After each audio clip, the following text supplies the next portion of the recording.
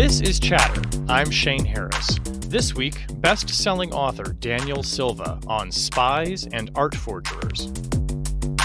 I'm a selfish writer in a certain sense that I like to deal with things that interest me.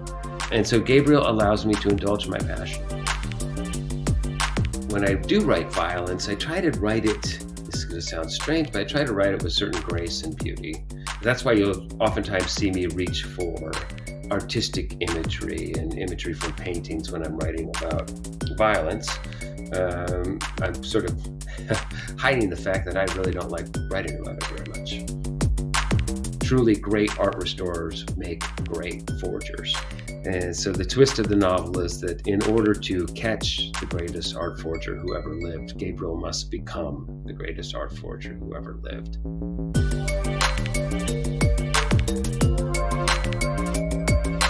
Daniel Silva, welcome to Chatter. It's great to have you here.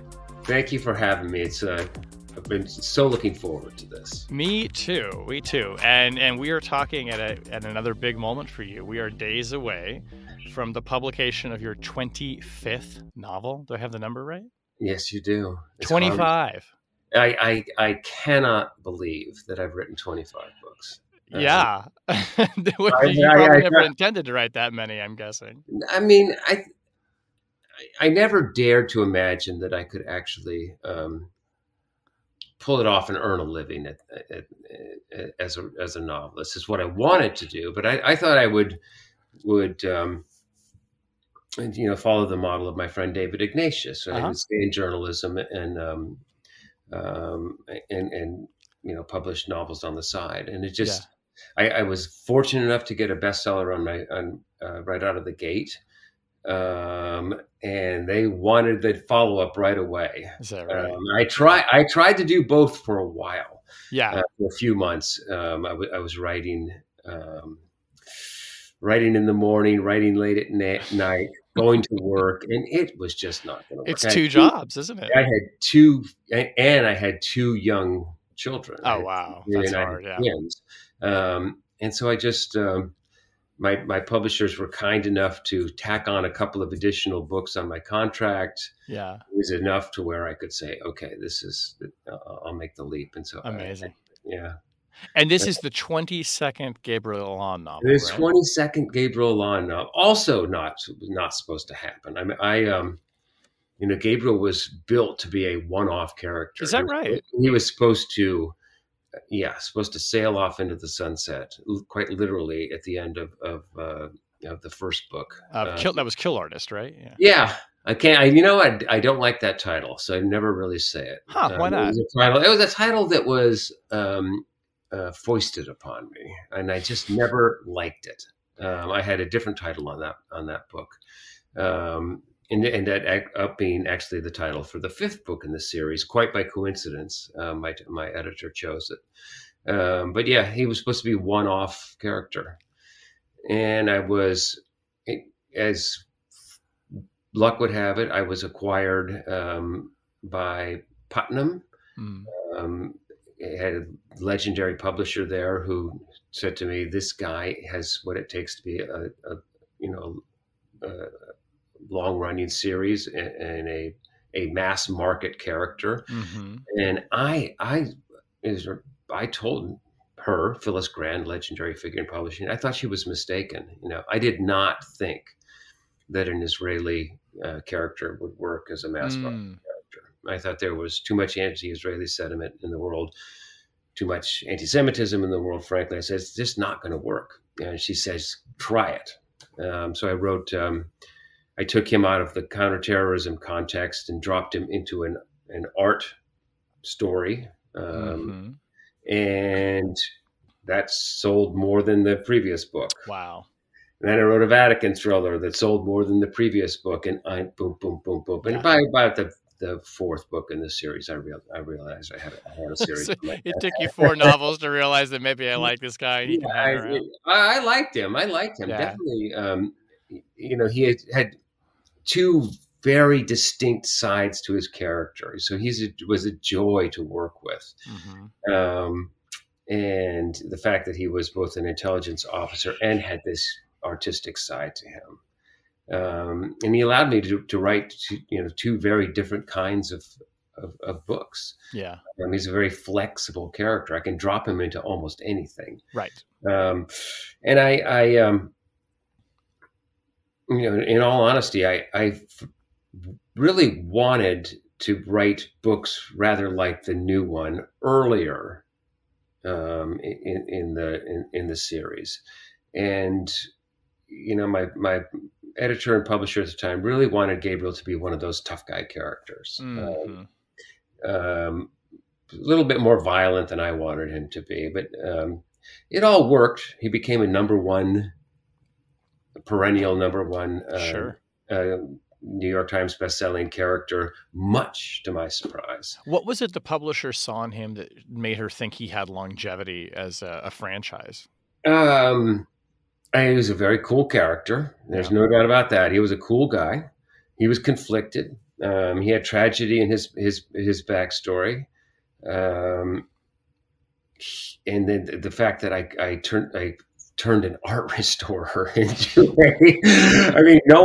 I've never even really been an art restorer character before, that I hit upon this notion, and that restoration was so key to his character and to the stories. I mean, the first novel was structured, the plot was structured as though it were a restoration. Mm-hmm. Restoration is the theme of the series. Readers of the series know that Gabriel can fix just about anything. I mean, he can not only fix paintings, but he can make old cars run again. And, he's just got that knack. And he's pretty darn good at fixing people as well. Yeah. Sure.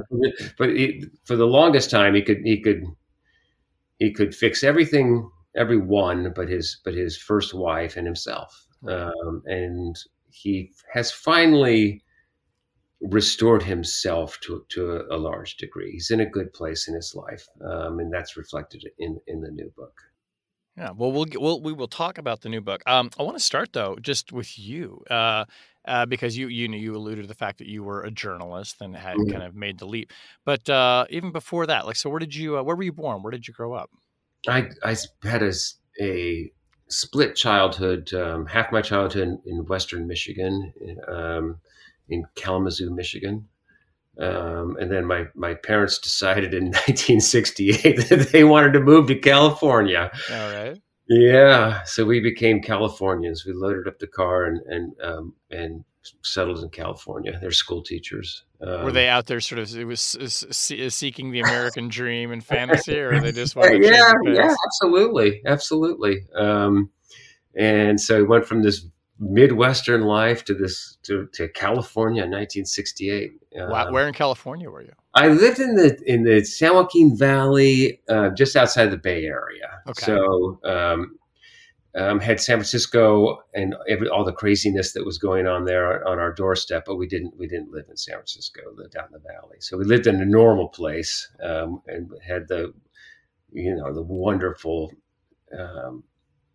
stuff that was going on in San Francisco in the late 1960s. Just had a big influence on me. I actually returned to San Francisco as a graduate student and lived there, and that's where I started my career. It's in San Francisco. Did you grow up reading spy novels or have any sense I did. of the genre? My mom was a huge reader of commercial fiction. And I actually started reading. I read at a high level as a kid. Read John Steinbeck like many California kids. We read Steinbeck. He's a huge influence on my work, especially the Cannery Row and Sweet Thursday. That little mini series of his. He's a big influence on my work. Loved Jack London as a kid. My father got me interested in spy stories. He's a history teacher, so I became interested in history. One thing led to another, and here I am. But I really, my influences are a blend of literary fiction and commercial fiction, and that's how I sort of ended up with that sort of goulash that is a Daniel Silva novel. And it comes across in your work too, because it doesn't, it's not, pure action thriller. It's also it is kind of it is it's meant to be characters that are relatable and that people can. The story is very propulsive, so you can see that balance of having strong literary influence, but also making something that can be commercially viable, which of Yeah, course I mean, is. I am a literary novelist masquerading as a thriller writer. That is the God's honest truth. Yeah. I write violence because it's necessary for the genre, but I don't like actually writing it. I My character has to carry a gun. I learned how to shoot. Handguns and other weapons, as part of my research for this character. But I really am not. I am not a gun person. Like a lot of people in my genre really are gun people. I Mm. am not a gun person. Um, I don't care for gun culture. I grew up around it. Yeah. There's a firearm in the house, but it's just not something that I'm really into. But when I do write violence, I try to write it. This is going to sound strange, but I try to write it with certain grace and beauty. Hmm. I get too gross about it, and that's why you'll oftentimes see me reach for artistic imagery and imagery from paintings when I'm writing about Hmm. um, violence, because I'm sort of hiding the fact that I really don't like writing about it very much. Yeah. Why did you decide that you wanted to explore international intrigue and in violent subject matter as a novelist? Well, I mean, Uh, I was uh, briefly a foreign correspondent. I worked in the Middle East. It is a violent place. Its history is filled with violence. Um, I didn't. I explored the issues more than the violence. I didn't get into it because it was violent. The violence is just something that came along with it. Gabriel has violence at the core of his backstory. He was one of the people who were sent to Europe after the Munich Olympic massacre to go kill the Palestinians. Um, some who were directly involved, some who were not so directly involved. But he personally killed 6 people, close range. And that was not who he was. He was an art student, for God's sake. He was a mhm. lousy soldier. He hated the army. But he also happened to speak German with a Berlin accent because his parents were both German Jews. His mother was from Berlin. His grandfather was a famous German expressionist painter. And he happened to speak with his mother's accent, and he was a perfect fit for that operation. How did you conceive of him? I mean, I imagine he probably wasn't fully born in your head, and No, he didn't come. He didn't emerge fully formed. It's a process. And the first key notion of how to think of it is when I was working on that book, he was really the second tier. The Palestinian um, um, master terrorist was really the primary character when I Mm-hmm. first drew it up, and Gabriel was a lesser character. And then once I settled on the fact that he was going to be an art restorer, and he was just so interesting, I flipped the book, and he actually became the primary guy. He just took over that project. I'll Had you had elbowed an everyone else out of the way and said, right? this is my book, and put it in my hands, and I'll take care of it for you." Had you been interested in art restoration or just fine painting in general? I'm interested in art, love art. There was a character, a professional assassin, former KGB assassin, who appeared in the 2 previous books, who was a painter, watercolorist, but darn good. And I think in many respects, he's sort of the charcoal sketch for Gabriel Allon. His name is Jean-Paul Delaroche. That was the Mhm. name he lived under. And then um, I sort of took him, put a few extra layers on him, and he became Gabriel Allon. I really, when I really look back at it, and I think that he is the it, it, it, he's where Gabriel began. Yeah. I've read that you, from an early age, wanted to write. Definitely. Did you get into journalism as a way of writing? So what was your experience of how you got into that profession, and kind of what itch did it scratch for you?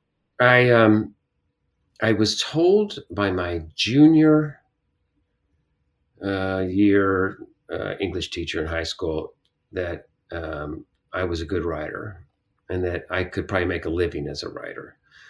Mrs. Hunt. And I chose journalism as a sort of a way to get there.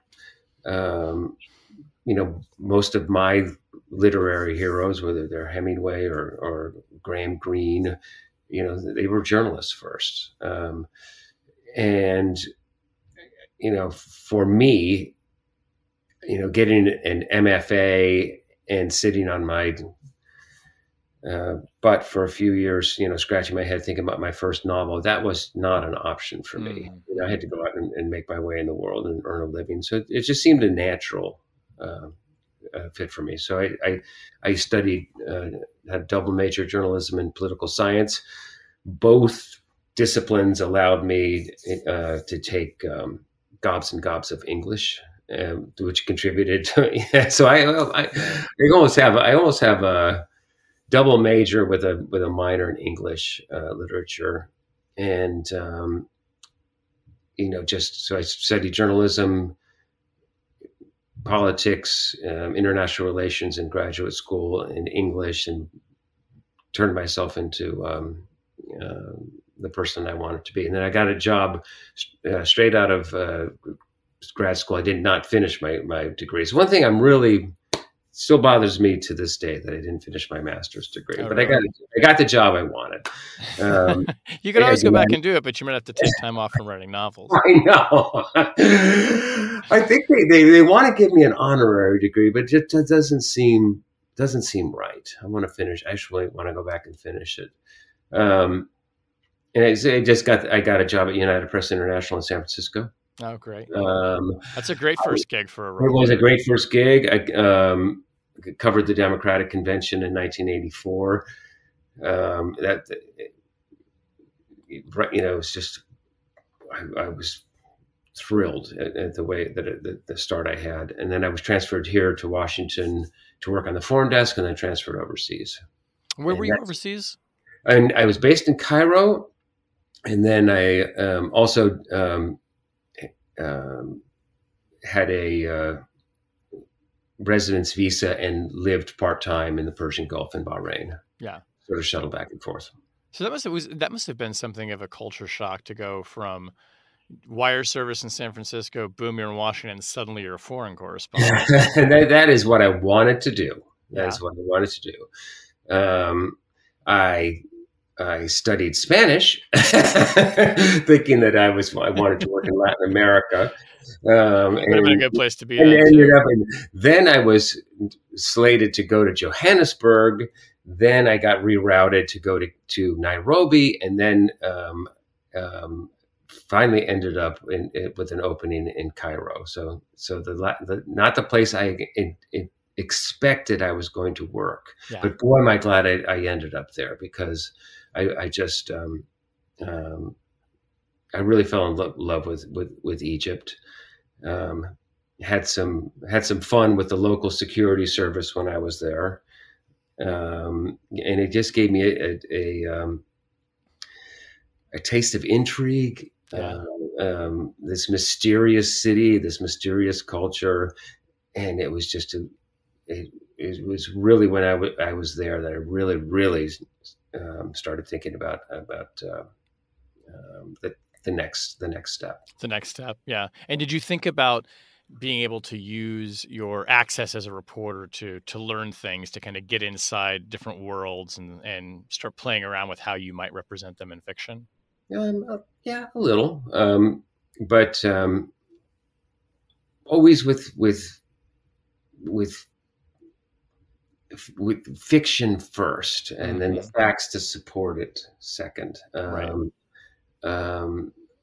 you know, yes, journalism it does teach you how to gather information, where to go for information, who to speak to, gives you entree. It teaches you, I mean, especially wire service writing, how to write on a deadline. Absolutely. You know, I could, as a young kid, get on a phone, payphone back in those days, and to go through with a reporter's pad and dictate finished copy over the phone. And it helps. I mean, I prefer to write very, very slowly but when I'm under the gun and I need to get a book finished, I can put the hammer down. So you were in Cairo when you first started. Probably more than you probably had toyed with the idea of being a novelist already, writing a novel. Right. But is that where the seed kind of starts to germinate? Is in Cairo? Definitely, yeah. And I actually wrote some little fictional vignettes when I was there, and did some fiction writing, very private. No one has ever seen it. You know, in my copious amounts of spare time, and I'm being facetious, we'd start scratching away at a little bit of fiction when I was there. Yeah. When did you decide, all right, I'm going to sit down and I'm going to write this novel? I told my wife, who knew none of this, what I really, really wanted to do. And when she stopped laughing, she said, okay, well, go for it. So I would, at that time, I was the executive producer of CNN's political talk show unit. So you're back in Washington now. Yeah. Married, kids on the way. And so I would just get up early in the morning, write for a couple of hours, and then just set it aside, get ready for my first conference call of the day. And after, I don't know, 8, 9, 10 months, somewhere in there, I had a first draft of a novel done. I didn't tell anyone that I was doing this at work, and I started showing it around, and I got very lucky. I got picked off a slush pile, as we call it in the trade. Wow. Yeah, the slush pile. Did you have an agent? Unsolicited manuscript. It was unsolicited. Unsolicited manuscript, and what they do is they give it. It was at Morrow where the process started. You know, Friday night, the low-level assistants get a case of beer and they sit in there and go through this stuff. And someone started reading my book and liked it. It was a big World War II thriller, and I was brought in for a meeting and told that we don't publish this kind of stuff right now, but this is good and this is what you should do. And one thing led to another, and I ended up selling that first manuscript. Wow. Yeah. Why didn't you tell people about it? You know what? I still don't tell people what I'm working on, or.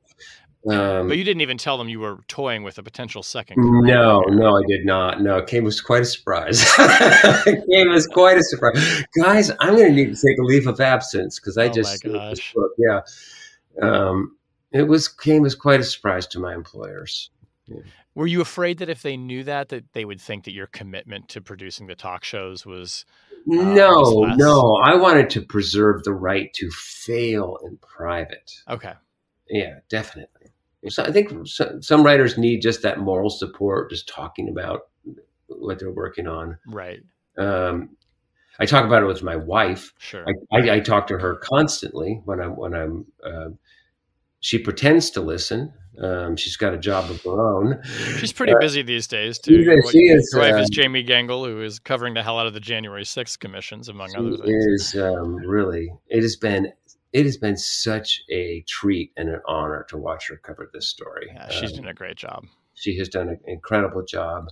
It's not by accident. I mean, the phone rings at 6:30 in the morning, and she's on the phone until 11 or midnight most nights.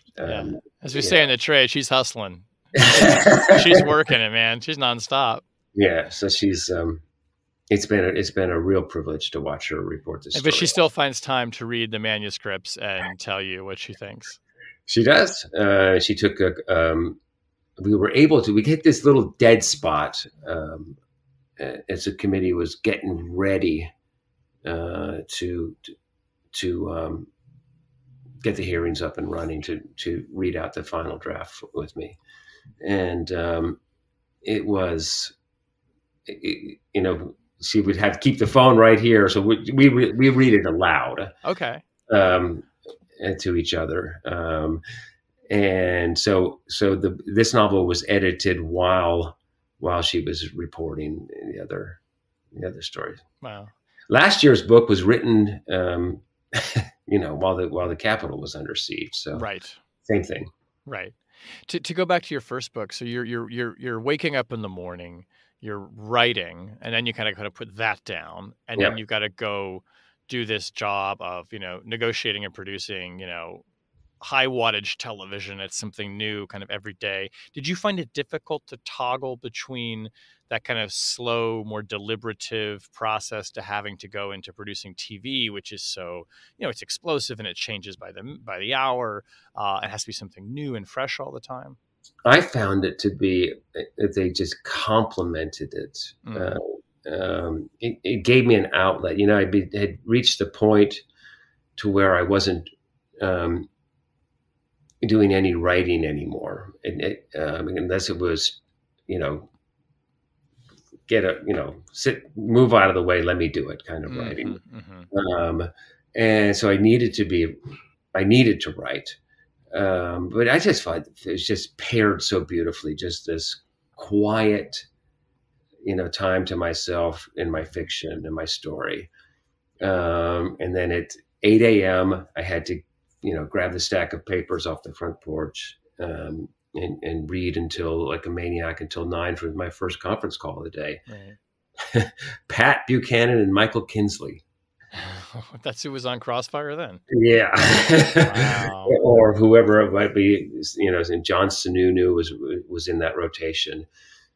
And I just had this incredible cast of characters that I worked with, Jesse Jackson and all Robert Novak, just all day, every day. So it was a very demanding environment. It was an environment that was just full of political debate, thrashing out ideas with a really talented group of young producers. It was very stimulating. But then I had this quiet place to go to every morning. And it actually, as I said, it complemented each other. So where is the point where you have to make the decision? Do I want to be a journalist or do I want to be a novelist? Or do I want to try and do both? I published the first novel. I think it was spent 5 or 6 weeks on the New York Times list. Very fortunate. But I was just still not ready to commit to that full time. I had 2 young kids. It is a very difficult business, publishing. A lot of people have a couple of books and then can't sustain it. And I had eyes wide open about it. And as I said, I tried to write my second novel, doing both, and I wasn't going to make my deadline. I was going to, not hit that sweet spot of a year to 18 months after my first novel.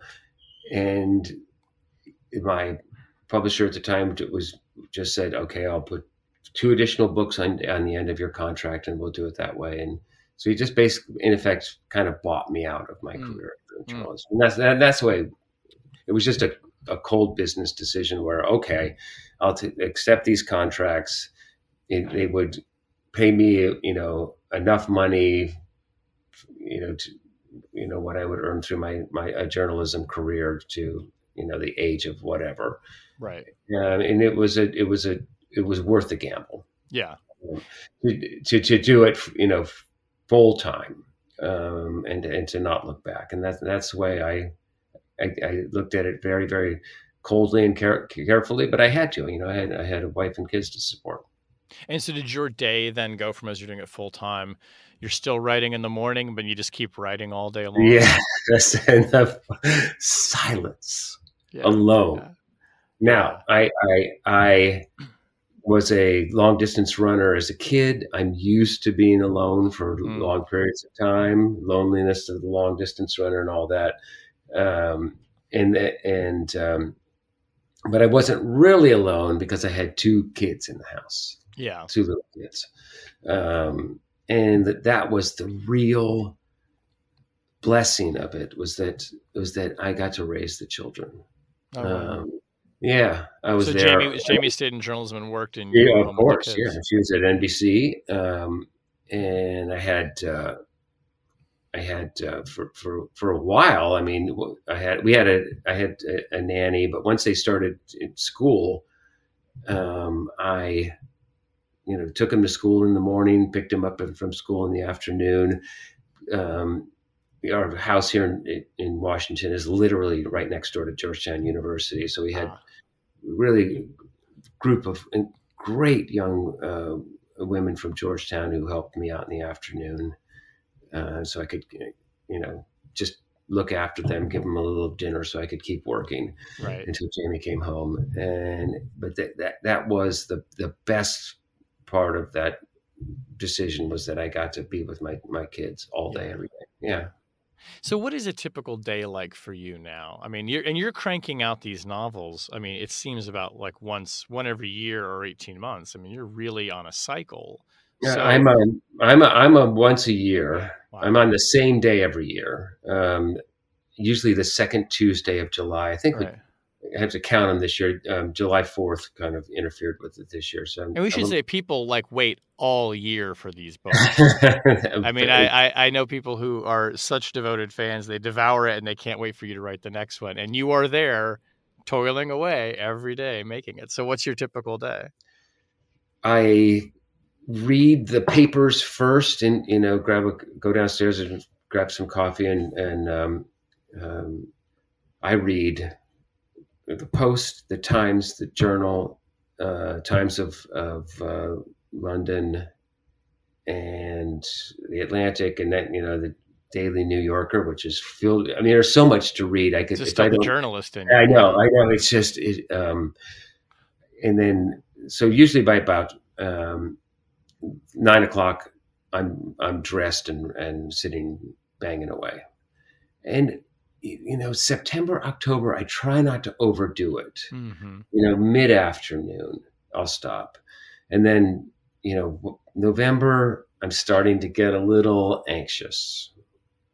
I'll work a little longer. December, I'm really getting fidgety. By January 1st, that's when the doors get locked, the phones get switched off, and I'm really I can I don't know how long you can sit and write when you need to, but I can do 10 or 12 hours Yeah. I need If you to, have to. if I Yeah. have to. It's not perfect, but I can do it. And does that kind of the hunker down part come in January because the deadline is January. approaching? My hand in deadline is April 1st, Wow. and then we do. I get to hand in a second typescript on April 15th. Then it goes into copy editing. But I rewrite through copy editing in the galleys. Wow. Um, I've made my last changes probably around the 26th of May. And they say 2 o'clock. This goes to the printer. Yeah. So I have my editor and a person from the production department, and actually caught some things in my final pass through on that day, and I email them. They do final changes, and it's very tight. I mean, don't you get a fresh look at material when it's in galleys or out of your typescript? Yeah, definitely. Definitely. And it's I think that for people who don't maybe know the ins and outs of book publishing, these are all the sort of back and forths that a writer goes through with the editor, and you kind of make everything just so before you send it off. Publishing is a notoriously slow business. For a lot of people. I mean, nonfiction books, maybe it can be 3 years before it comes out. You're describing something though that's happening at a pretty breakneck speed for breakneck. publishing a book. I mean, this is almost like getting a magazine article out the It's door. almost like that. Yeah. And so it's just part of my schedule. Like I'm not one of those people that, have a finished book already done when the new one is. And Lee Child, when he was still writing the series, full time, he was just like me, where he would publish and then start a book. Yeah. Um, and there are a lot of us like that who are repeaters, as we're known in the trade. Annual best-selling authors who are right up against it. Yeah. So I've never been able to get ahead, and so it's a very, very tight finish at the end. Has there ever been a point where you thought, I'd like to just slow this down and maybe I'll do a book every 3 years, or I'm getting to that point in my dotage. I will definitely slow down. I will definitely slow down. And I mentioned you're doing it now for the joy of it too, right? I mean, obviously, when your book comes out, it's going to do great. Your fans want it, but you have to love sitting down and writing these stories for 10 hours a day. You can't do it otherwise. You have to. I like to say, you have to have the personality where you can't not write. Okay, right. That's right. And if you don't have that, you should probably think about doing something else in life. Philip Roth, for example, when he finally decided to retire, I mean, he couldn't read fiction. He had to be very careful about reading the newspaper because your brain starts going. He would sit and play with his phone and do other things to try to turn it off. So that's that. And for better or worse, that's the brain I have. So I'm sitting reading the newspaper. I read something. I see a story starting to develop. Yeah, absolutely. I walk around with a short list of things that I want to get to. The one will rise to the top in the late stages of writing and editing the book, and I'll settle on the next one.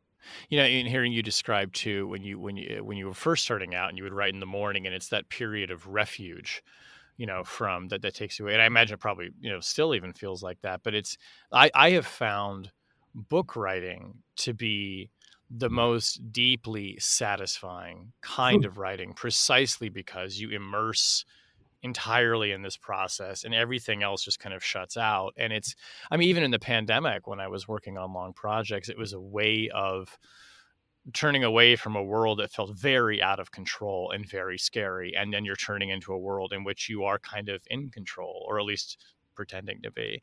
But do you have the ability, you and your colleagues, Carol, Lenny, to just drop a bomb out there and really move the needle? That's true. I don't have that.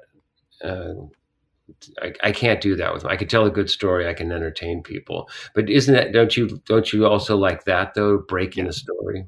It is the best thrill of journalism, right? It's the hunt. It's the knowing you're onto something that no one else knows, and you're about to tell them. It's the moment of revelation, right? And I think that's what keeps us going. And it's so, you mentioned them being kind of like complementary, the journalism and the book writing.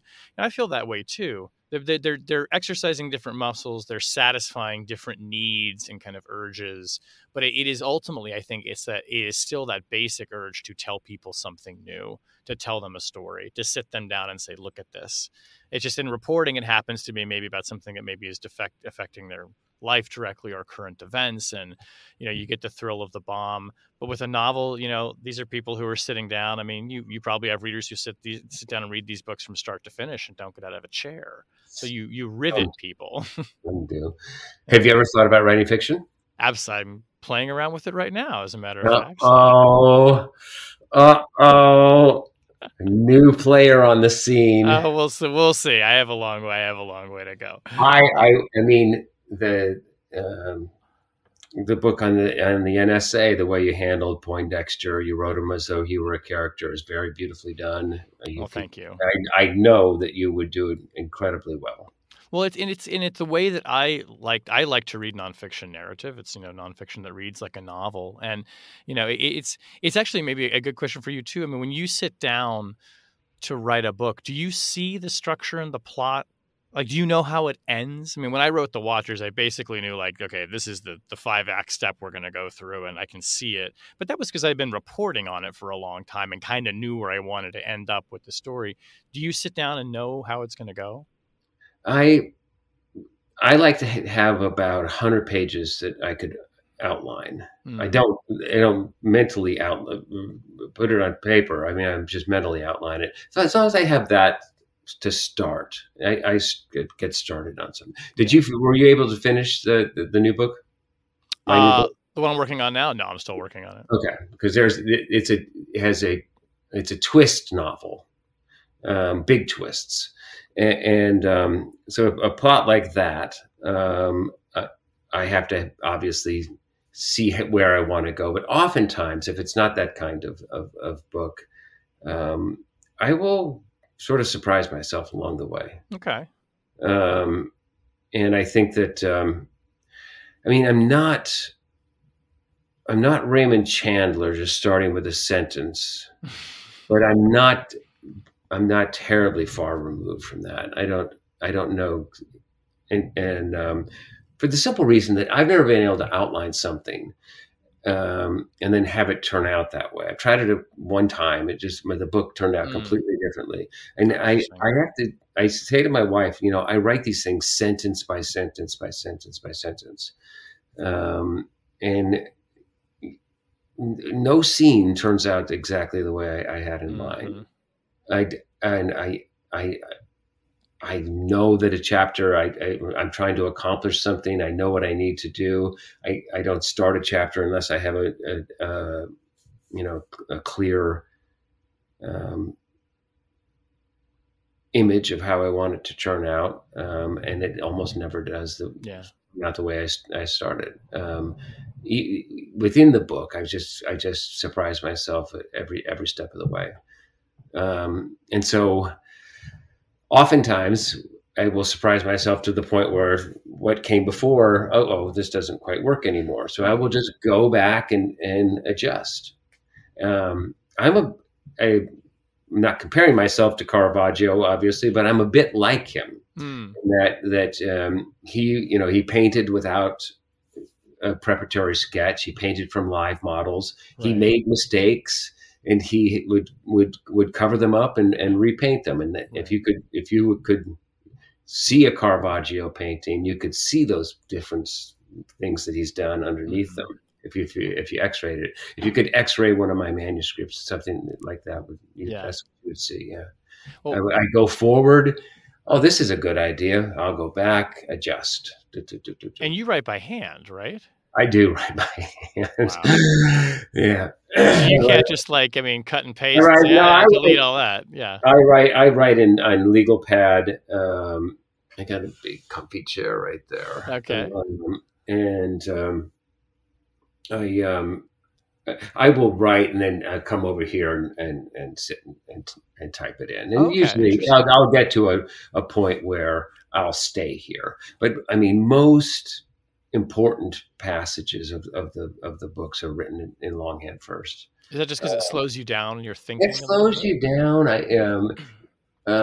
Even as a journalist, I like to sort of write things out a little bit in longhand. Mm-hmm.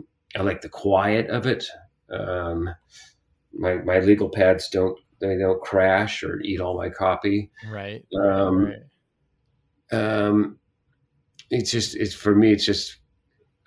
It's interesting how I can. I'm sure you're guilty of it. Maybe you're not, but you sit here and you fiddle at the keyboard. Yes.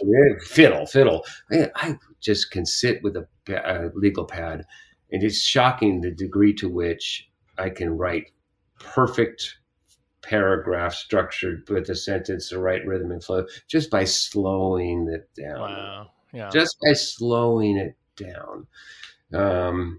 Ann Tyler, one of my literary heroes, she writes her books out in longhand after she's finished them as part of an editing process Oh, wow. to expose to help expose flaws. Oh, that's fascinating. Yeah, it's a very, very useful tool. Yeah. Well, before we started talking, you mentioned that for the new novel, Portrait of an Unknown Woman, you kind of envisioned this as a reboot. Yeah. So talk about that a little bit. Well, Gabriel is, as prophesized at the end of the last book, he is retiring. He has finished his 5-year term as Director General of the Israeli Secret Intelligence Service. His wife very astutely told him, "We are not staying in Israel because they'll just drag you back in every time Exactly. they need you. We're going to go and we're going to live in Venice." And There are worse places. I'm going to run the most prominent restoration company in Venice, and you're going to work for me. And so they have settled in Venice. And he is in this novel. He is joins forces with the French and Italian police to track down the world's greatest art forger. And it's just sort of a book I've just been dying to write for a long time. It just sort of gets Gabriel where I always wanted him to be. And so, yeah, this is the series reset. This is where and how the story will end one day. That Gabriel and his wife and children living in Venice and getting into trouble every now and again. Yeah, it's a pretty good life. Yeah. And I read that you were inspired by a real forgery scandal in France about 10 years ago, right? Well, it started 10 years ago. The repercussions continue. The scandal in question was interesting because of the type of painting involved. Most forgery scandals involve 20th century works. For the simple reason that they're much easier to forge. And they, depending on the artist, they can be worth a whole hell of a lot of money. What was interesting about this forgery scandal was that the paintings were old masters. Old masters. This man, I'm not going to say his name because no one has been prosecuted yet, but we believe we've identified him, could stand at an easel and paint like Franz Hals on one day, Orazio Gentilesi on another day, Lucas Cranach the Elder, and he could paint them so well that he could fool the very, very best eyes in the business. With his Portrait of a Man by Franz Hals, he fooled experts at the Louvre. He fooled the very best Franz Hals experts in the Netherlands. He is that good. And of course, it's not just what's going on the surface that matters. It's what's underneath, because we can look underneath with X-rays and all kinds of technology. He knew how to structure the paintings so that they looked like 500-year-old paintings. And I was just fascinated by that. And it was a perfect match for Gabriel because that is his. I mean, yes, he can clean a Cezanne in a pinch, but he cleans old masters. Yeah. And of course, he's truly one of the best art restorers of the world, and truly great art restorers make great forgers. And so we have seen Gabriel forge paintings before in this series. He painted a version of Van Gogh's Sunflowers for operational reasons once, but we're going to see him with a brush in his hand in this book. And so the twist of the novel is that in order to catch the greatest art forger who ever lived, Gabriel must become the greatest art forger who ever lived. Right. And there's a chapter in the book where we see him forging 4 paintings in a hurry, and it's one of my favorite things I've ever written because he really can do it. And I love stories about forgery, and they make, in addition to just being sort of great detective stories, they become such an insight, as you put it, into the skill that the forger has to understand how a painting is composed, chemically what it's made of, the way an old master would have proceeded step by step, what their process would have been. And it's not just being able to draw something that looks like the No, painting, it's being able to build it from nothing. from nothing. I mean, old master. I didn't duplicate it exactly, but oil paints take a while to dry. They would Yes. put down a layer. They didn't paint wet and wet like Van Gogh did. So he'd put down a layer. It would sit there for a few days and dry. And then they would do the next, and then do the next, and layer it and layer it and layer it. And so I'd show Gabriel doing that with the Titian, for example, like getting the gesso exactly right. Knowing that Titian did his underdrawings not with any kind of piece of charcoal or something, but with a brush, he would make a mixture with a black paint, and he would do his sketches actually with a brush. He did it all like that, and showing how it might be done. I skipped a few steps. How to do it. The one of the hardest parts about forgery, especially with old masters, but any type of painting, is the craquelure pattern, the pattern of surface cracks. It is almost impossible to get it right. All Italian craquelure is different from French craquelure, is different from Flemish craquelure, is different from Dutch. Each, because of the way that the painters were trained, the way they mix their paints, climate, they all have a different pattern. It is impossible, nearly impossible, for forgers to get that right. In fact, when I looked at the paintings that got past the Louvre, for example, and looked at the detail images, I'm an amateur, but the craquelure pattern was wrong on all of them. And that became actually a key element in the plot. The craquelure was just completely wrong. When you read your books, I mean, the reader gets immersed in the world of restoration and just art and art history. So what over the years have been your resources for how you learned about that, to be able to write about it with a level of confidence? I wish I and could take you on a authority? tour of this place. I went to my own personal private graduate school of art history, and I put myself to an art history course. And I also have people that I can rely on to help me to just look over my shoulder and read things to make sure I get it right. Yeah. I will say, with a certain amount of pride, and you've read a portion of this, I didn't make a single mistake in this novel with anything art related. Yeah. And it's filled with art history and technical things, aspects of the business. I got everything right on the first pass.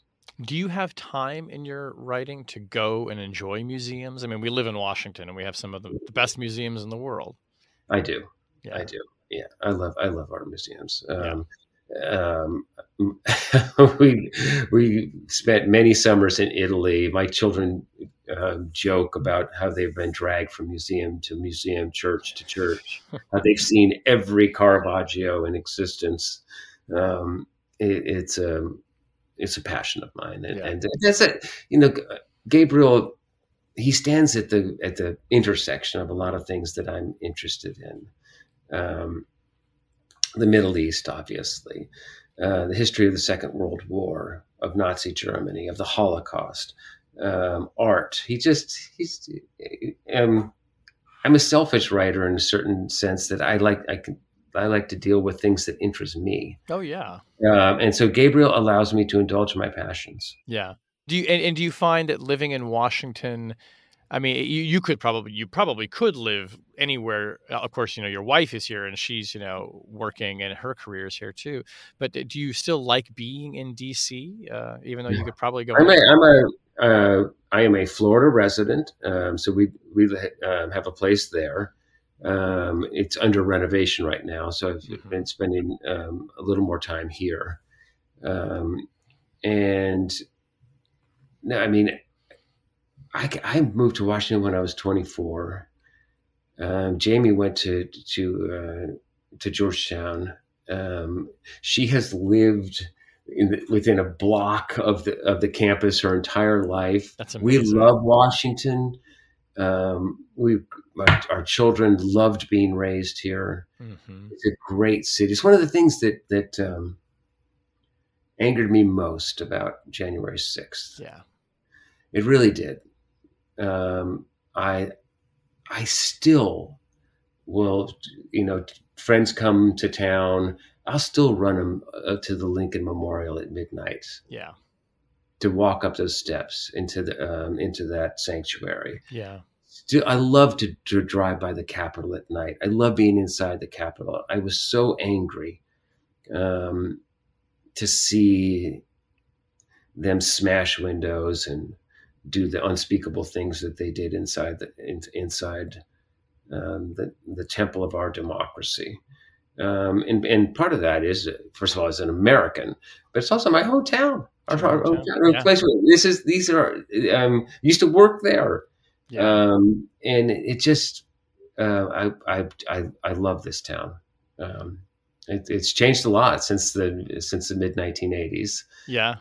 It's And you've lived in Georgetown that pretty much the whole time you've been in DC. I lived actually I've lived everywhere. When I first came, come from San Francisco. I lived in the Noe Castro district there, Yeah, sure. and the neighborhood that felt to me that was most like San Francisco was DuPont Circle, and Absolutely. I settled there. Yeah. It's just more urban, hipper, and I lived there. I lived on Capitol Hill. That's great. That's great. And I'm with you too about feeling like, when you go and you see the monuments and you go to museums. I mean, I joke that like the mall is like my backyard. Because I go and I ride my bike and you can't help, at least I still get a chill every time I go down and see it. And it's we're spoiled for it. I love this place. So no plans to relocate to Venice for you? No, no. Venice is. I love Venice. I love it, I prefer to go in the winter time. It's just more comfortable. It's not crowded. I love the cold weather in Venice, and I had planned to go twice to do some extended periods of writing over there, and just every time I get ready to go, the pandemic flared. Oh yeah. I really wanted to go there during the real lockdown. I don't know if you saw the photographs where the canals ran perfectly pristine clear for a few months because there was less garbage in the water, less boat traffic, and the canals just went clear back in the day. Yeah, that's amazing. I wished I could have seen that. Yeah. Well, you're going to be on tour for this book, which is great because you've been under lockdown for the past couple of years. I mean, I am going to try. Jamie's going to go with me. Oh, that's great.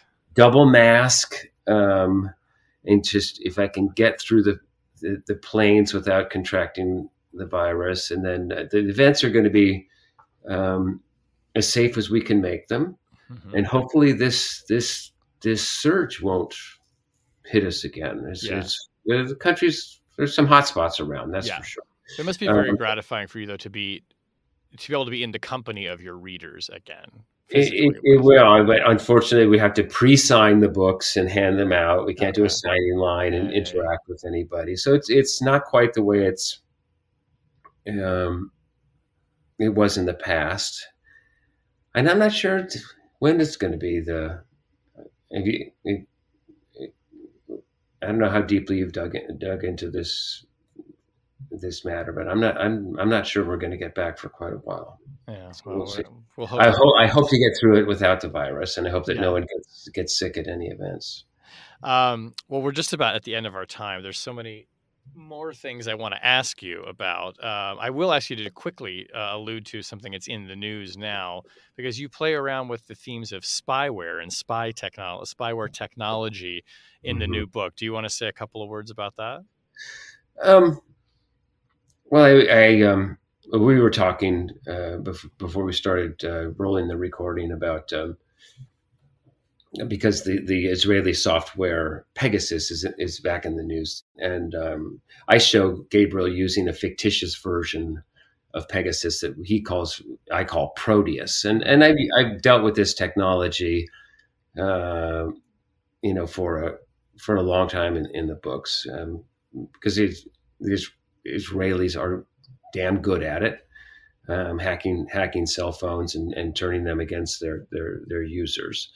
Um, and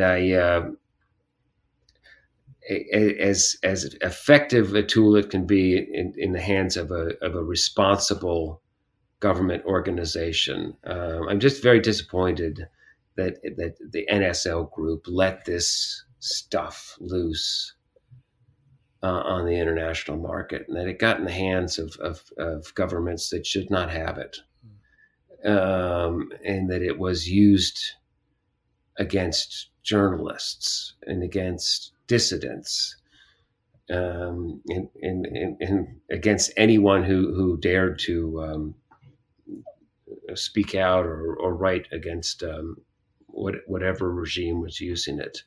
And my character has to use these kinds of things. People in my line of work, writing thrillers, we have to deal with these kinds of technologies. I'm going to make a big confession here. I'm completely against it. Yeah, I am not a fan of the surveillance state, and that is putting it mildly. I have a sense from reading your work that you have huge concerns about yes, about where we're going, both commercially and with government. yeah,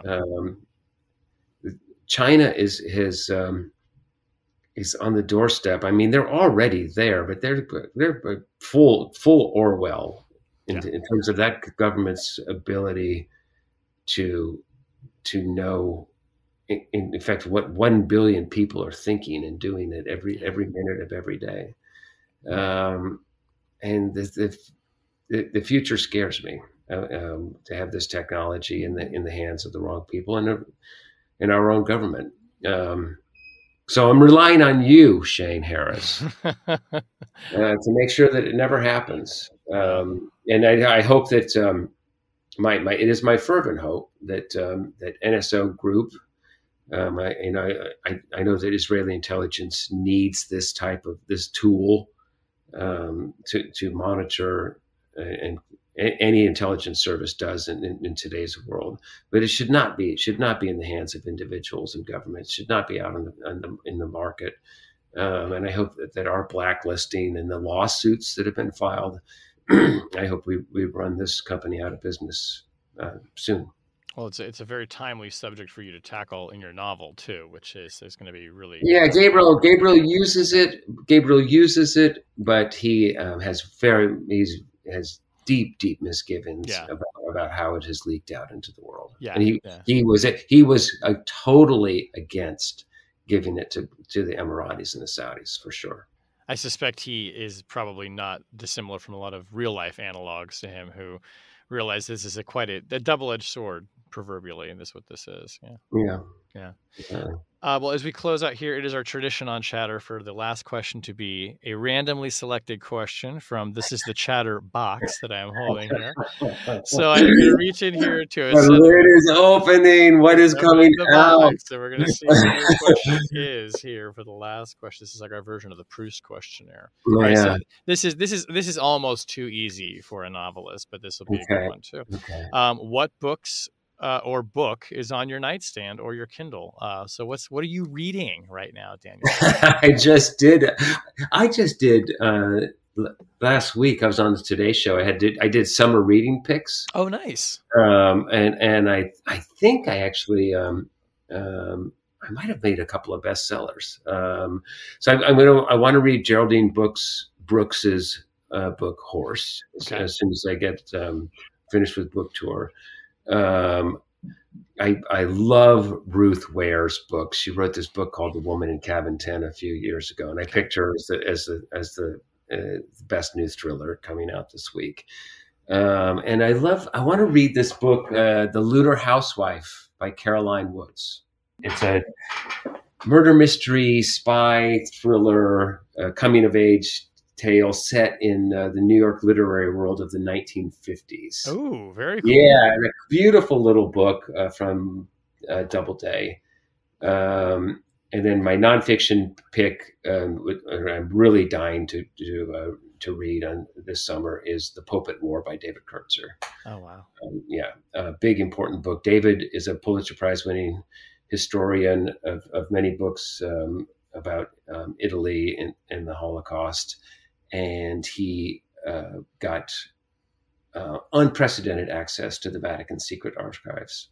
And the result of that access is probably the most important book ever written about the Catholic Church and Second World War. Wow, that sounds outstanding. Yeah, that's great. Well, those are great recommendations. Okay. And I hope you have fun reading them when you are done with your whirlwind tour. Thank you. And wishing you much success. I don't know, you don't need it, but the new novel is Portrait of an Unknown Woman. It'll be out July 19th, right? July 19th, yes. So by the time people hear this, it may be just out and in their hot little hands, but I know lots of people are waiting for it. So Daniel Silva, thank you so much for taking the time to come on and talk about your work and your life. And thank you for all the great stories that you tell for people. Thank you for having me. What a pleasure this was.